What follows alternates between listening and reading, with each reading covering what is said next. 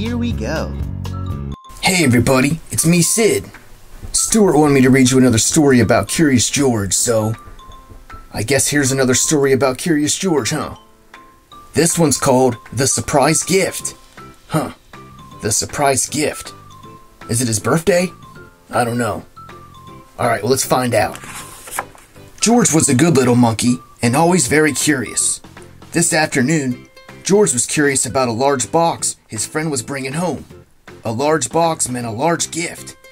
Yeah, that's usually true. I wonder what it is. Bananas? Did someone say bananas? Sorry, George, said his friend, setting the gift on the table.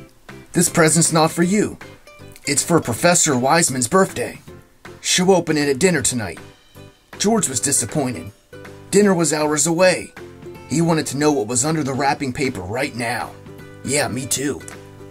It was lucky George didn't have much time to think about the present. His friend needed help preparing Professor Wiseman's birthday dinner. Here is something to unwrap, said his friend. Peel this orange to get to the good stuff. George took the rind off. Squirt! The orange peel had kept the sweet juice inside. Yeah, that's the best part. The sweet juice. George realized there was a lot of food in the kitchen that could be unwrapped. Bananas, apples, cheese, even an onion. Stinky. Soon George had unwrapped many yummy things. Maybe too many. But he still didn't know what was under the wrapping paper of the gift. Look at that mess. Before George could let his curiosity get the best of him, his friend sent him to the department store to pick up his new suit. At the store, George encountered many presents. There were gift boxes everywhere he looked, all brightly colored and too tempting for one little monkey to resist. George unwrapped a box, but there was nothing interesting to him inside. Looks like a coffee pot. Coffee's good. In the window display, there were more gift boxes.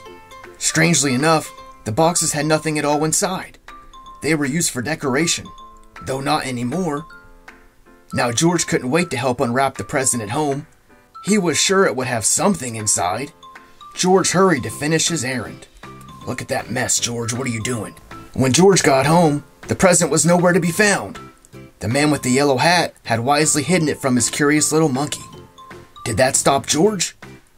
George looked under the table for the surprise gift. Then he went to check the bedroom and the bathroom.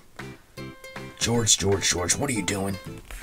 In the bathroom, George noticed that the walls were covered in wrapping paper. George scratched. He peeled. He unwrapped. What did George find after all the unwrapping? A wall! Unlike presents and fruit, nothing especially good was hiding underneath.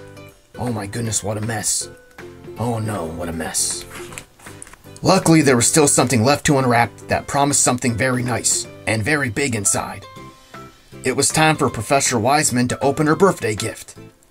With George's help, she unwrapped and unwrapped and unwrapped. I wonder what it is. Inside the big box was a small gift. I never thought a present like this should be in such a big box, she said. The man with the yellow hat had wrapped it so that she would have a harder time guessing what was inside. And it worked. George realized that what's on the outside doesn't always tell you what's on the inside. But sometimes it does. Like with that banana. The end. Wow. What a story. George just started unwrapping everything. Fruit. Boxes at the store. The wallpaper. What a mess. Oh man, that poor man with the yellow hat. George, what are you doing? Alright, well, thanks for watching. Be sure to check out Stuart's other videos. Till next time. Goodbye. Thanks for watching. See you next time.